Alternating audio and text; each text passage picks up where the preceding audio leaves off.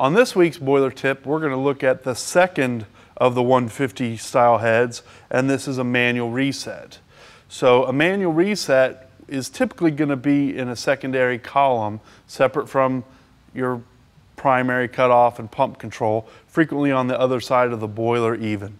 And what we have to remember when it's a secondary is that we don't necessarily want it to restart the boiler, because if we trip on low water and the primary doesn't shut down and the secondary does, we're going to want to investigate and see what's wrong.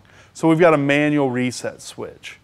So like the other McDonald Miller, this actually has a pump circuit in it, and this can be used for level control, but unlike the other one, when the water level falls below the trip point, the mechanical microswitch releases and won't allow it to reset regardless of level.